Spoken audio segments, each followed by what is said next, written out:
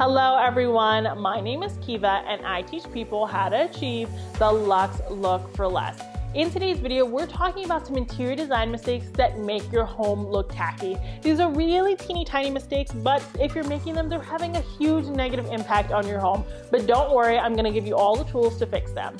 Before we get into today's video though, please don't forget to subscribe, like this video, and check me out on Instagram, but let's get into it. So like I said, today's video is about things in your living room specifically that look tacky. Now, tacky is never a good thing. There's no way to spin the word tacky to mean something positive. If you're doing these things, they're a little bit dated, they're a little bit ugly, but don't worry, we have some quick fixes.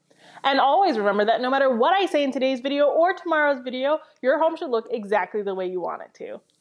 So the first thing that makes your living room look tacky is that you went overboard with your color palette. So I want to applaud you. I want to applaud you for choosing a color palette. That's hard, right? People really struggle with this. People get so overwhelmed with choosing a color palette, they just don't, right? Everything's rainbow or everything's all one color, and sometimes it's a choice, but other times it's just by default. It's just easiest, it's overwhelming. So choosing a color palette is really hard, so if you've done that, that's great. But something people do all the time is they take it too far. We've all been in those homes. We've all been in those homes, and someone has a red sofa with a red rug, with red accent pillows, with red drapes, with red tea, or something like that. Everything is red, everything's blue, everything's yellow. They chose a color and it's like the color threw up in their house. It's like literally like a Care Bear party. They took the color and they threw it up on the walls. And I understand wanting to stick to your color palette. I admire you for trying to do that, but sometimes it just goes a little bit too far. Now, I'm not saying don't incorporate color. Color is great. You don't have to live like me. You know, I know that's not for everyone. Color is great, but you gotta mix up the shade of the color, the amount of the color, how you present that color. So maybe if you like the color blue, right? You might have some blue in your rug, but your rug is predominantly white, or it might have some green or some beige in it as well. It's not all blocks of one color, right? People mix it up in terms of pattern and texture, and that's really important because if everything is the same, it loses its value. It's not visually interesting, it's flat, and honestly, I'm just kind of like, why is this room themed? You know what I mean? But you can have a blue room and really like it and have maybe blue in one of your patterns, blue in some texture, different shades of blue, different hues of blue, different amounts of blue, and the different things. You can have a color and really drive that color home and not go overboard with it, right? Because it turns your home from being a themed home to being a home that's really well curated and you just have an emphasis on a particular color. We talk about this all the time. We talk about repetition, cohesion, flow. We want all of those things, but that doesn't mean that we're going to copy and paste what we do in one room on one surface in all the other rooms and on all of the other surfaces. So I see this in living rooms all the time. We're working to make them look cohesive and curated and sophisticated, but sometimes they just end up looking too patchy. Patchy is the best adjective I can come up. It looks like maybe you went in a catalog and they're trying to sell you on this new pattern of the year, right? So of course, in the catalog, they have the sofa in the pattern, the rug in the pattern, the pillow on the pattern, the this on the pattern, right? And they're trying to get you to buy the things, but probably separately, not all together. But you're like, well, they did it here, I'm gonna do it at home. And then there's just like a disconnect and it just looks too busy and everything loses its value. Again, if everything looks the same, I don't know where to look and therefore I'm not really looking anywhere.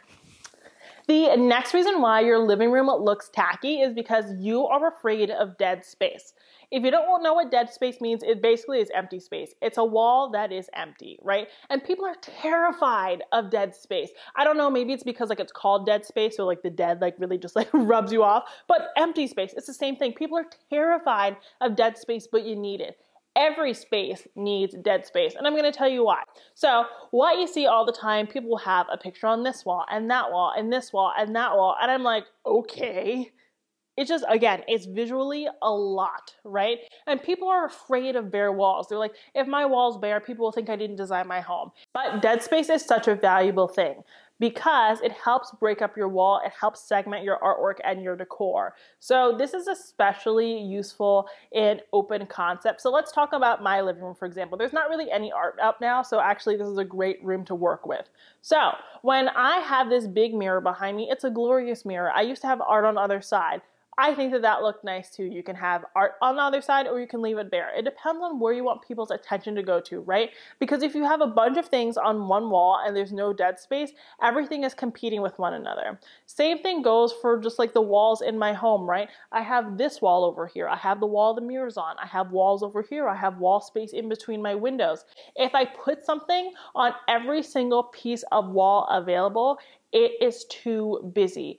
It is just overwhelming, right? The things that look tacky you're finding in this video are just overwhelming to the eye. And again, we're spending so much time, so much money curating these spaces. We actually want people to stop and look at them. When there isn't dead space, there's too much clutter, especially on the walls. Not only is it just like hard to look at, but it makes the space feel small, right? And a small space is never ideal. We want to make our homes look as large and as grand as physically possible.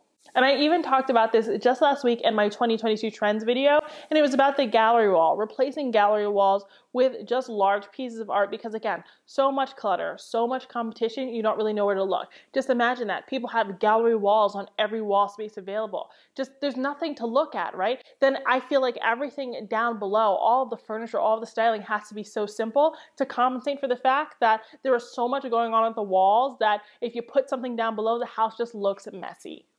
I see people especially make this tacky mistake in places where you have light switches. So wherever you have your light switch, a thermostat, a security system, people are like, I feel like I need to put something on this wall. No, the only thing on that wall is the security system or the light switch.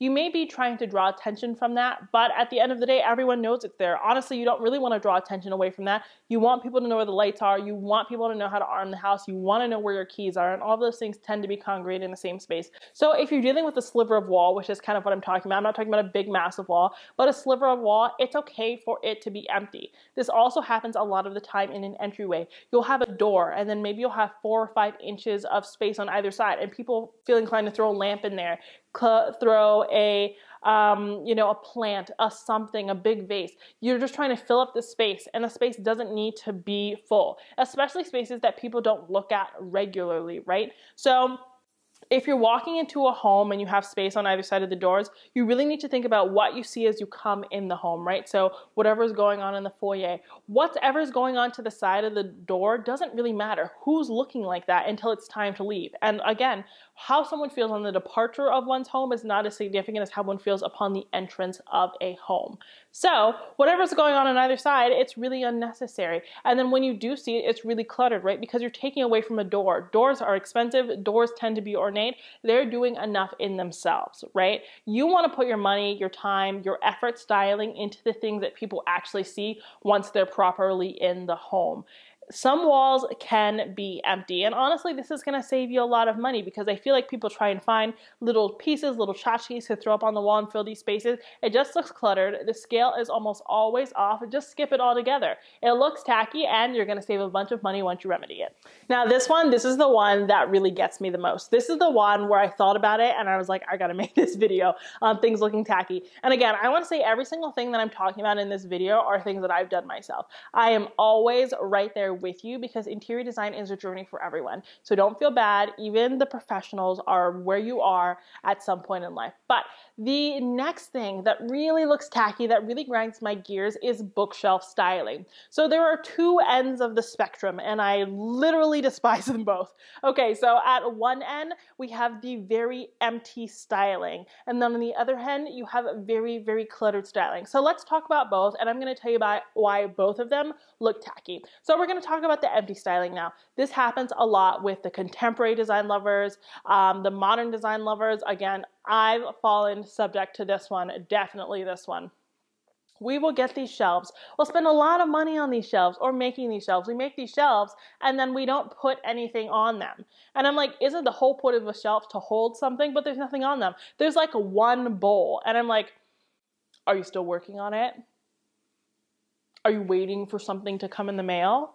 But they're just empty. And I'm just kind of like, if you're going to get shelves and make them empty, shelves in themselves don't look that good. Unless they're really, really expensive shelves, you've carved them, they have a story written on them. I don't know. Literally don't know what you could do to make a shelf really that interesting.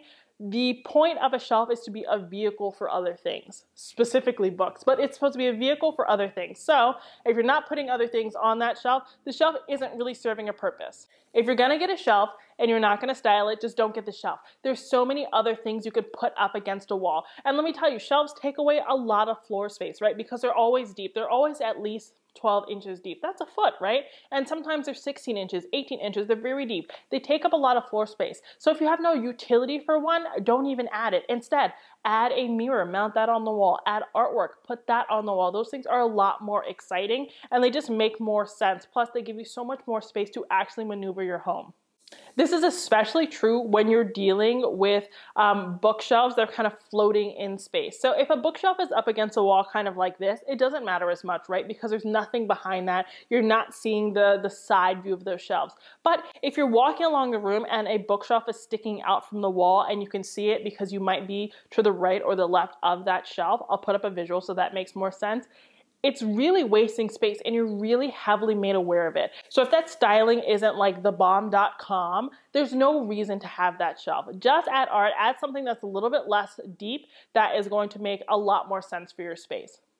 And also, if you don't like too much clutter, right? That's why you've kept your shelves minimal. Instead of having an open shelf, just get a closed shelf. You still have the closed shelf. It still adds something. You can have something with cool handles. Again, it can be visually interesting. They sell closed shelves that are visually interesting. And just keep it closed. Have the few things in there that you want to have. It actually will have storage space. And you can just do a little bit of styling on top and that can be your minimal touch. But let's talk about the over-styled shelves. So like, what is the point?